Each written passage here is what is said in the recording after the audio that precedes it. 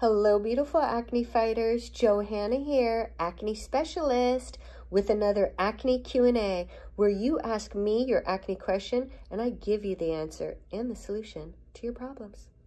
Okay, today's question comes from the Bay Area, from a young woman with a very common problem. It says, "Hi Joe, I'm wondering if you have any suggestions on back acne. Out of nowhere, about a week and a half ago, I started breaking out like a teenager on steroids on my back." So, I have the answer. And just to let you guys know, this question was sent to me about 2 weeks ago. I sent her products and she's already getting clear. So now I'm here to help you guys with the same issue. So what I'm going to do is I'm going to tell you how to clear up your back acne, how to prevent it, and then I'm going to share with you guys my back acne story. You ready? Get your popcorn, okay? And your pen and paper too. You might need it. When a client comes to me with back acne, the first thing I have them do is stop using whatever shampoo and conditioner they've been using. You see those rich, emollient, fragrant shampoos and conditioners that are great for our hair are horrible for acneic skin.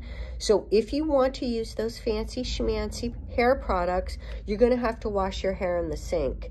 Because if you have back acne, the only shampoo and conditioner you should be using in the shower would be a medicated dandruff shampoo or a baby shampoo.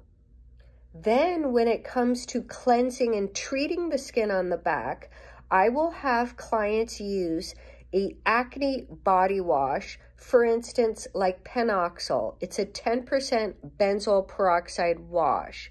What you're going to do is you're going to use your hands and you're going to gently cleanse the back twice a day. When you get out of the shower, that's when I'm going to suggest 2 of my products, which is my 10% benzoyl peroxide and also my mud mask. So when you get out of the shower and you pat dry with a nice clean towel, you're then going to apply my 10% benzoyl peroxide.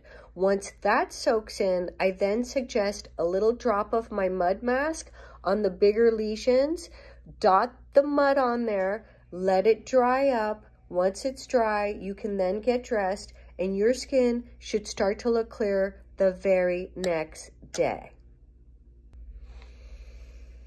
Now let me share with you guys my back acne story. So I'm 51 now, and when I had the absolute worst back acne breakout of my entire life, I was about 32 years old. The crazy thing is, I'm working as an acne specialist, and I had a breakout. No big deal. I did what I teach all my clients to do. So first, let's look at the cause of my horrible back breakout. I was running my business out of a beauty salon at the time, and this beauty salon brought in a really well-known hair care line. You would think this hair care line would be great because they're mindful about the ingredients, they're mindful about the environment supposedly, but it just did not work well with my acneic skin. So after using this shampoo and conditioner several times, I had what I call peanut M&Ms on my back. Huge, big, painful pimples from my neck all the way to my waist. What did I do? I did exactly what I teach my clients to do. I stopped using that shampoo and conditioner, which I know was the cause of it, and I used an acne wash in the shower, and when I got out, I had my ex-husband at the time put my 10% benzoyl peroxide on my back. Once that soaked in, I then put mud on the bigger ones. Instantly, it felt less itchy, it felt soothed, it felt calm. And then once it dried, I put on a nice white t-shirt so the benzoyl peroxide wouldn't bleach the sheets. And in the morning, after my shower, I had my ex-husband apply the benzoyl peroxide again. And what he said was, when he saw my back in the morning, he said, "Oh my gosh, it's already 1,000 times better." And I said, "Yes, it's because my stuff works really well." Okay, thank you. Thank you very much. All right.